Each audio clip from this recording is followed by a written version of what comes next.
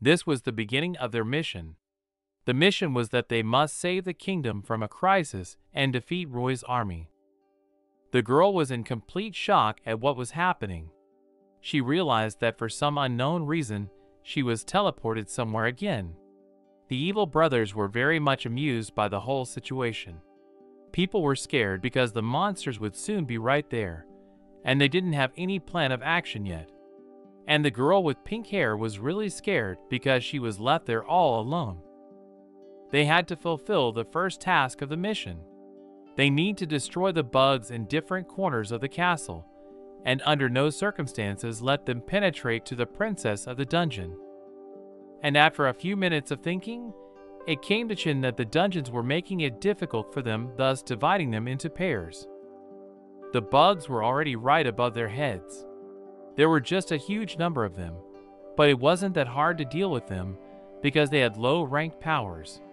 Everyone was very scared because no one knew what to expect from the divine trial. Feather ordered Chin to stop thinking about ruminating and finally take action. Chin was simply shocked that he had received such a weapon, and as it turned out, his magic power had increased several times.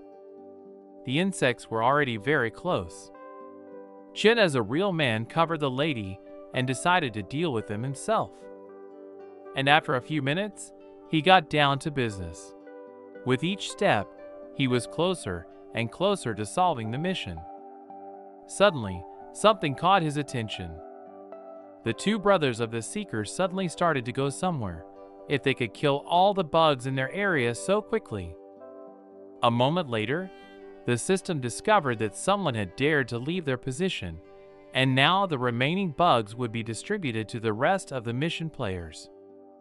Chin noticed that these beetles had just started reviving endlessly, and that wasn't a good sign.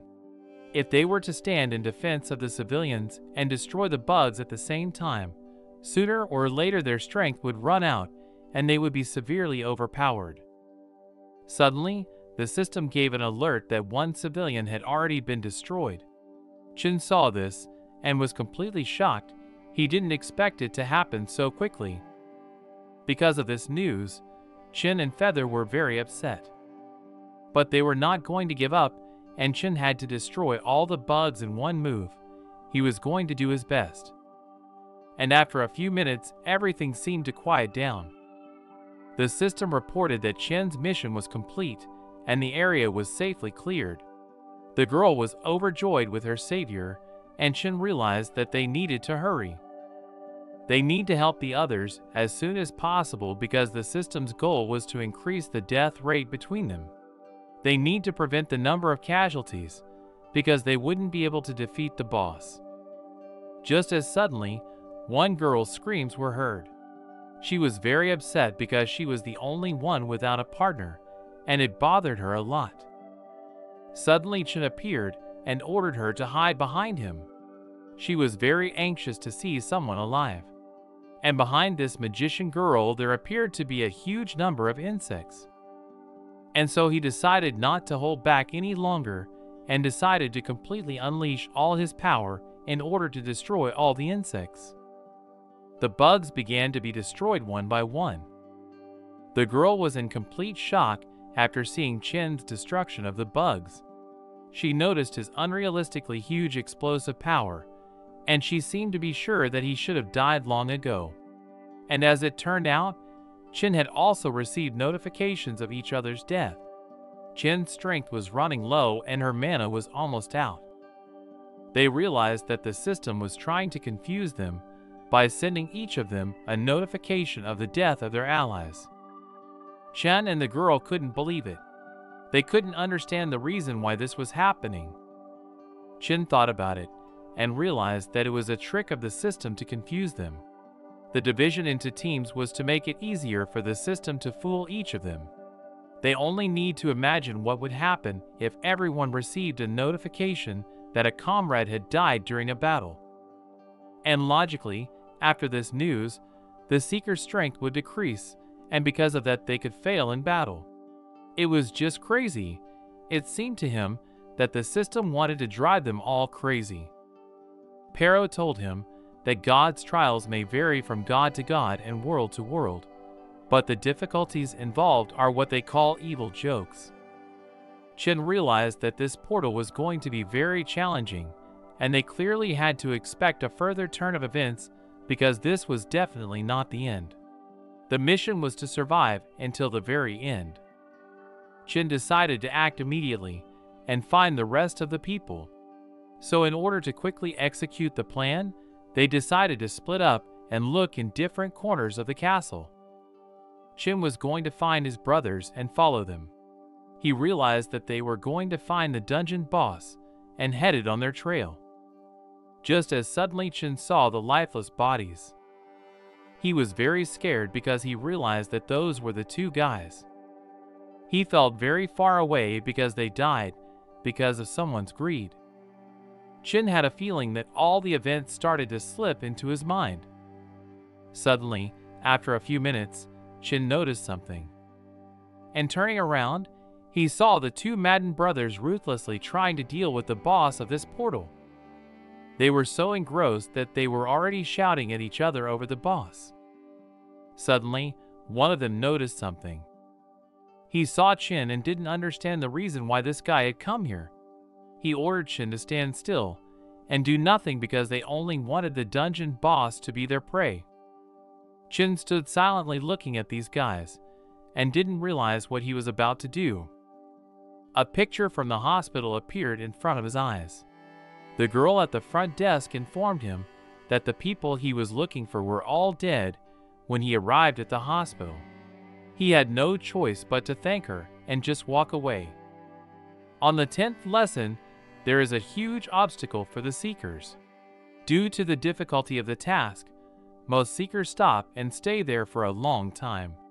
These two brothers are strong and have a lot of experience, but they need good equipment to overcome the 10th level. The competition is strongly big right now, and that's why they are doing their best to get it. But under what circumstances they shouldn't have used someone else's life for this. If they really want to get it, then Chen won't let it happen. They had one last strike left to make, and one of the brothers prepared for it. They were practically at their target. The dungeon boss was practically exhausted.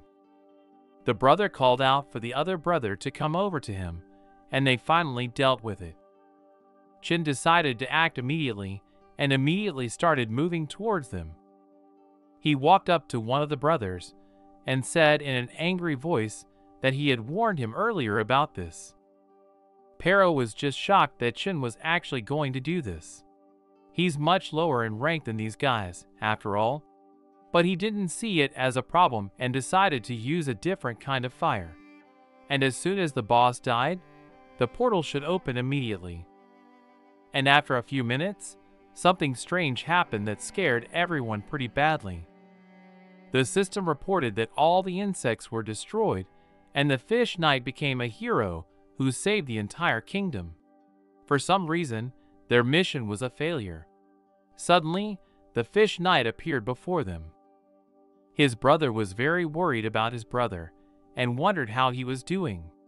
Chen didn't understand the reason why the mission was failed. What was this frog? Was it also somehow part of the plan? This guy was very angry and didn't understand what this frog had just done. And I think Chen was starting to realize what this was all about. He was trying to warn them about something. But it was too late, because one of the brothers raised his leg to strike the frog. He clearly shouldn't have underestimated the frog knight. But he didn't care, because he couldn't believe that someone dared to take his prey. And with all his strength in his fist, he was going to strike. This guy was gonna take him down with one punch. But suddenly something went wrong, and it looks like he didn't succeed. Because this knight was strong enough, and he easily fought off the man's blow. They were completely shocked at what was happening. None of them had obviously expected this turn of events. The system informed Chen that this knight's strength would definitely surpass his strength.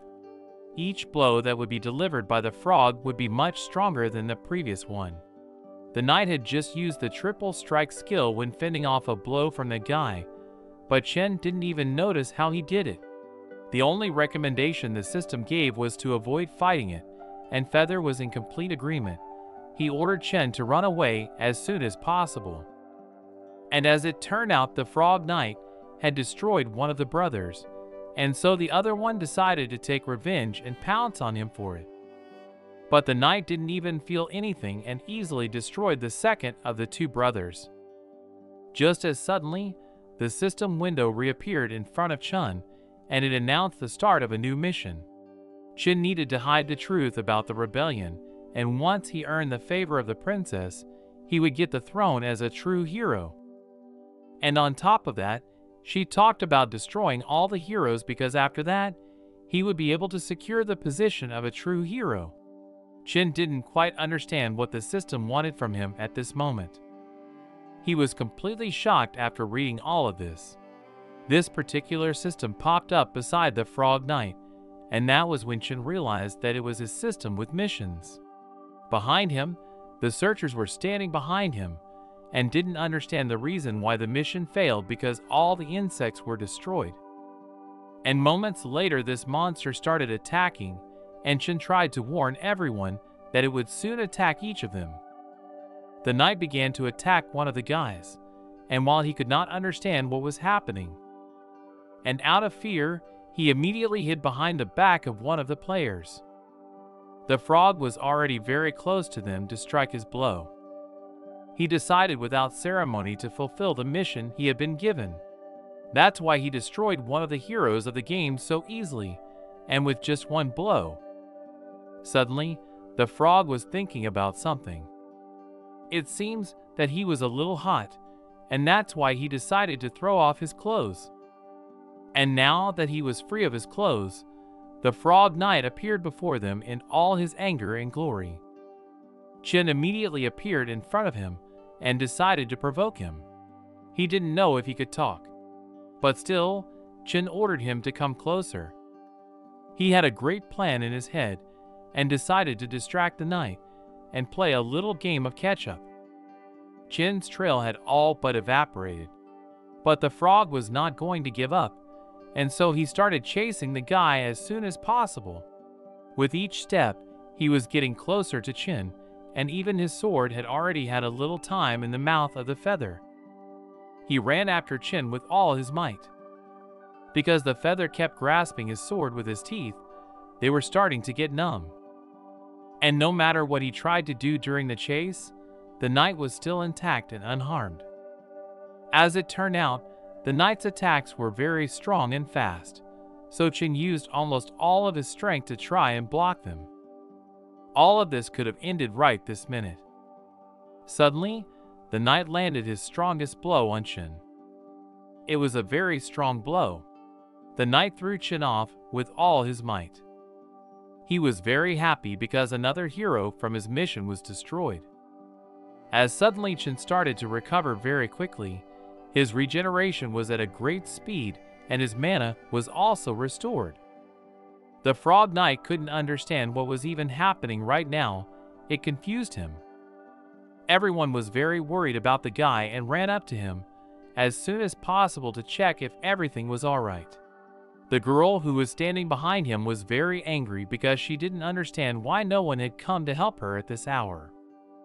She informed him that they couldn't fight him and had to think of something, because as they could see, the frog had destroyed the other players without regret, and so Chen should be glad that he had survived it all. Chen was pretty pissed off, and he realized that there was no such thing in the original dungeon rules.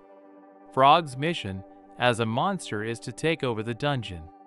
He explained that she had to destroy all of them, and then her mission would be complete. She couldn't understand how Chen knew so much, but he explained that it was the reason for his profession, and plus, there was still the Siren Lady involved. He asked the girl what exactly she does, and what she can do for this mission. Is Chen really thinking of forming a group in order to defeat the monster? As it turned out, her strength was that she could use certain items and take some reinforcement from them. But even though she was very scared, so she suggested to hide somewhere and wait for some kind of rescue. Because even Chen wouldn't be able to fight this horrible monster. She thought that if Chin sees the frog's taskbar, then it's definitely not true.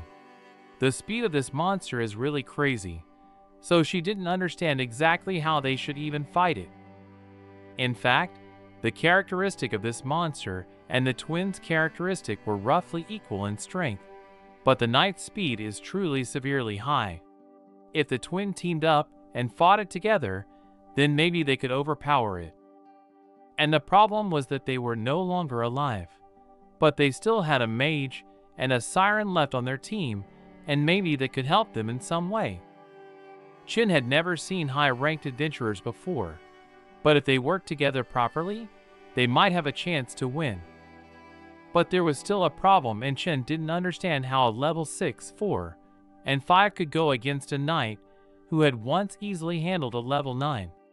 Pero was completely shocked at what was happening. He realized that Chin was completely powerless in this situation. Pero marveled at Chin's ability to look cool even in shitty situations. Pero couldn't believe that Chin would still continue to look for any way out of this situation. After a few minutes of thinking, she decided to trust Chin. And if he really thought that fighting was the only way to survive, then she was completely willing to trust him. This girl was in complete shock. She couldn't believe that they were actually going to fight this monster.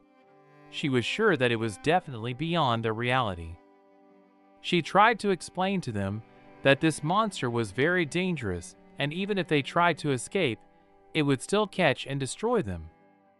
Whatever happens, Chin must buy some time for himself and finally complete the missions of this terrible dungeon. Events take us to the central offices of the adventurers. The manager had finally gotten a list of the people who had been sucked into that very portal in the hospital.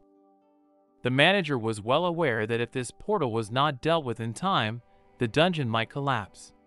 This would cause huge casualties in the hospital, and if the association found out about it, he would definitely be punished. And on top of that, the Elven Guild and the Gold Consortium, two very troublesome people who were also caught up in this situation. As it turned out, the real problem was that the young heir of the Golden Consortium was in the hospital, and by some miracle, his sister was pulled into this portal. The manager's phone hadn't stopped ringing since the beginning of the incident. The manager pressed the call to contact the association. He didn't understand the reason why someone was contacting him now. Someone had given him some good news. Chin, as it turned out, was also inside this dungeon, and the manager had found out from someone he had asked to look after the guy. This was a great chance for him, because he didn't have to do anything and Chin would disappear from their world by himself. The manager was frustrated because he wouldn't be able to destroy Chin now. And since the consortium heir's sister was there with him, he would have to organize to rescue them from there. On the other side of the tube, the man was angry that this time, fellow Chin would not be killed.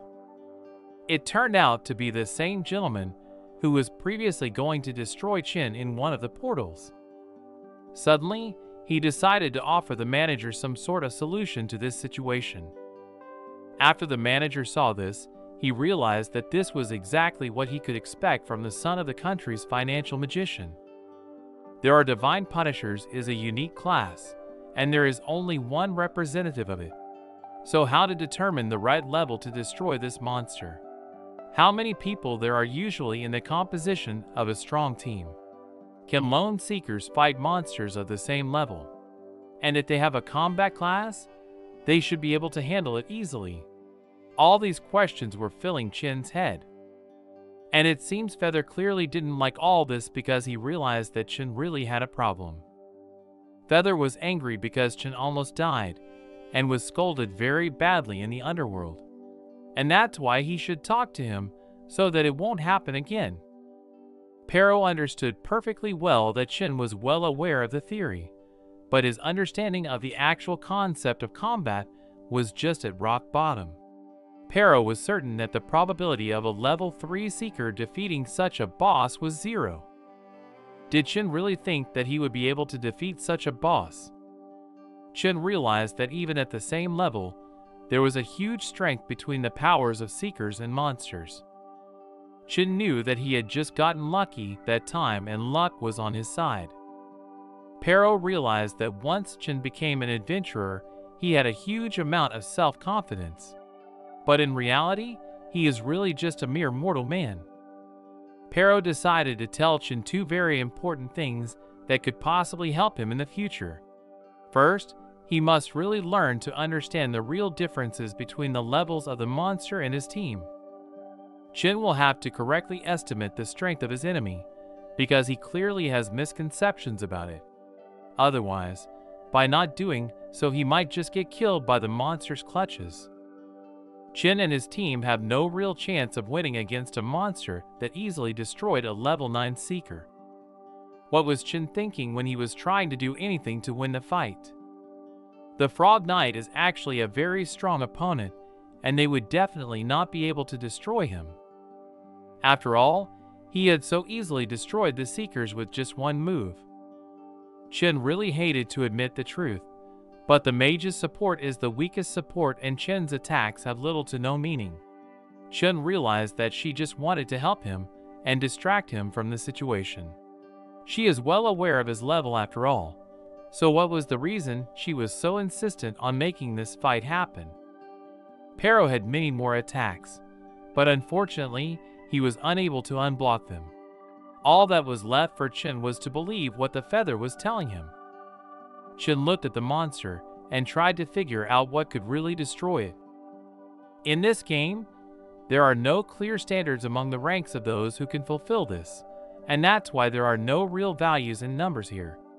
Everything can only be categorized by those who have been here before them, including portals, standards for certain abilities, equipment, and monster powers. Because of this, they are called adventurers.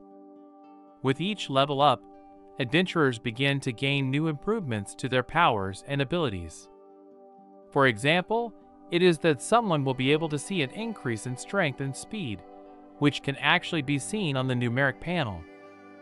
And the higher and bigger the difference between levels, the harder it will be to defeat the enemy. In current experience theory, a difference of 3 levels makes it almost impossible for a seeker to be with such a companion. But nevertheless, in a real fight, there is an advantage of abilities, and a controlling relationship between attribute specialties. For example, if a player possessed a high skill or speed, he could easily dominate his enemy despite his allies being weaker. Chin was completely shocked by this amount of thinking and needed to make something out of it all. A few days ago, Chin had no idea that he would ever be able to face a monster of such a high rank. With such a huge difference in levels, if Chin attacked a monster, it would most likely be broken into small pieces and would definitely not be left alive. But this information is all relevant to ordinary adventurers.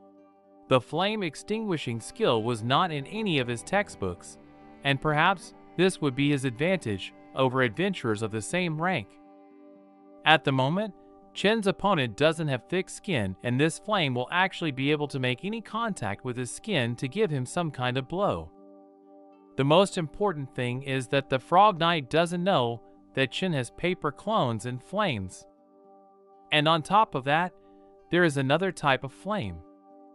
Once the fighters clash, all the weaker side can do is wait for the stronger side to initiate action. And that's why Chin needs to find a flaw that every opponent is bound to have. And while the guy was using the paper people's skill, he was able to divert the monster's attention. And from the use of the skill right now, Chin has a great opportunity, and that's why he is obliged to use it for the battle as soon as possible. As soon as Chin managed to burn it with his flame, the monster's sword slipped out of his grasp. And the monster's equipment that Chin had directed his flame at was destroyed in an instant. The monster's movements began to slow down. It tried to extinguish the flame, but it was unquenchable and would continue to burn until Chin stopped it. Now came their chance, and the mage had to use her skill to divert the frog's attention. Where had that girl who emitted the siren gone? From the moment he met her, Chin realized that she was self-serving and used other people for her own protection. Even in such a difficult moment, she was using someone for her own protection. Could she really be up to something? She took the other girl with her. They were walking in an unclear direction. The girl in the dress didn't understand why they shouldn't help others. And that really annoyed the rich girl. Under no circumstances was she going to risk her life to help someone. All she cared about was that she survived. And if she didn't want to die, she should silently follow the rich girl. She was very irritable and didn't understand why her brother hadn't sent her any help to this day. The same dagger had gone straight into the ground. And for some unknown reason it began to burn with a green flame. It was her magic, and it was feeding the sword's immense power. And now Chen was about to hit the monster's sorest point. After a few moments, Chen realized that it was his head. Because the moment he grabbed that sword, its speed became simply enormous. Chen couldn't fully dodge the blow, and it came right at him. He must get out of there as soon as possible, because standing near this monster is very dangerous. That's what the feather was telling him. Chen couldn't make the punch because one of his paper clones had somehow blocked it. If Chen hadn't taken the pill a little earlier, the monster sword would have cut him in half long ago. For some reason, the rich girl had disappeared from their sight, and that's why their strength was a bit insufficient to defeat the monster. That monster for some reason thinks that they are fighters. He realized that two of them had vanished somewhere, and so for his mission, he needed to find the others. He moved with great speed to find his victims. And as soon as they realized that he ran to find them, they just had to save them. Chen must not lose this rich girl because their chances of winning would go down to 0. Even if she abandoned them, they must get ahead of the monster and find them first. It was night, and Chen didn't understand the reason why he couldn't get a release. And the second mistake of this feather story was that Chen misused his skills and powers. Chen's original flame is the first spark of the Sea of Hellfire. It is simply unrealistic to extinguish it because the entire Sea of Hellfire comes from that spark. Chen's improved flame is the remnants of the depth of the Hellfire. The upper words burn the flesh of sinners, while the deep coals burn their souls from within. Chen has these embers of Hellfire. This Hellfire was born out of souls, and it serves as fuel for it.